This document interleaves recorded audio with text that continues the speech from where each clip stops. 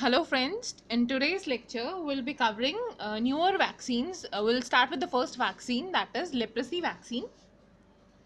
There are certain updates which you need to know about leprosy vaccine, as some questions might come in NEET entrance exam as well. Some important points related to leprosy vaccine includes, first of all, you need to know that leprosy vaccine, it comes by name MIP vaccine. What is this MIP? This MIP stands for Mycobacterium Indicus Pranii. Now, what does this, how this name came?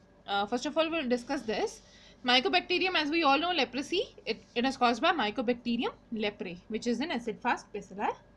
So that's why this MYC word has been used, Mycobacterium. Then Indicus. Why this word Indicus has been added? Indicus because of India. Why India?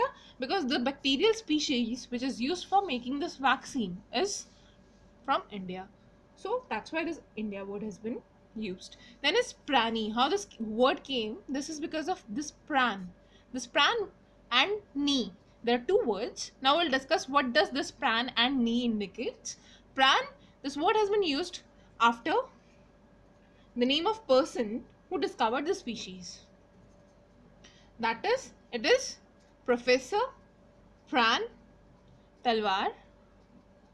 Then knee word indicates National Institute of Immunology, where trials of the vaccines were conducted. This leprosy vaccine trial was conducted in National Institute of Immunology. That's why this knee. So the entire name is Mycobacterium Indicus Pranii. Next, this MIP vaccine is made in India. Leprosy vaccine. This MIP vaccine, the piloting of this vaccine is going on in 5 districts of Bihar and Gujarat. This vaccine received approval from CDC and US FDA. Professor G.P. Talwar, Director of Talwar Research Foundation, introduced this MIP vaccine. Basically, the motive behind introducing this vaccine were two. One, he wanted to introduce this vaccine for the contacts of leprosy patients in order to the fact that they don't develop leprosy in future. So this was developed for the contacts. Plus, he also introduced it for leprosy patients itself, along with MDT therapy, in order to treat the patients. But in spite of the fact that he introduced the vaccine for these two reasons, but approval was not given to G.P. Talwar for using this vaccine for the treatment of leprosy patients. Rather, approval was given that this vaccine can be tested in contacts of the leprosy patients.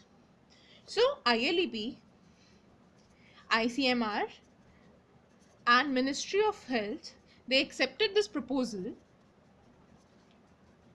that this vaccine can be tested amongst contacts of leprosy patient.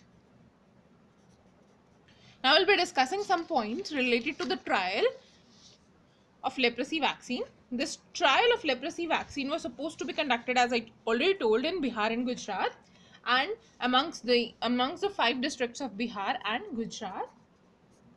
Then in the field testing, the contacts of the leprosy patients, they were supposed to be divided into 3 groups. That is group 1, group 2 and group 3, containing 20 leprosy contact patients in each group. 20 in each group.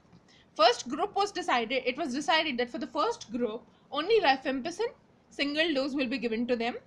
For the second group, rifampicin single dose along with Mycobacterium Indicus Pranii vaccine will be given to them.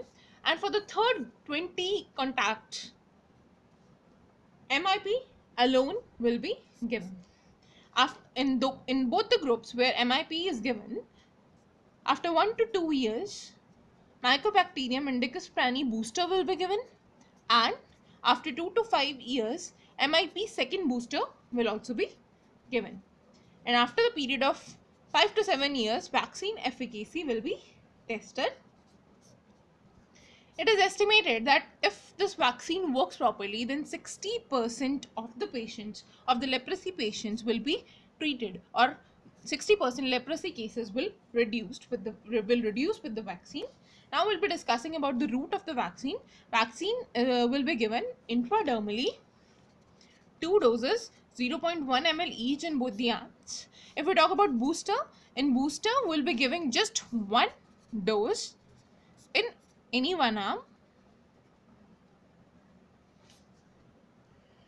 So this is the this gives you general idea about leprosy vaccine. For more details, I'll just make some points of it and introduce onto my page. You can have a look on that. Thank you.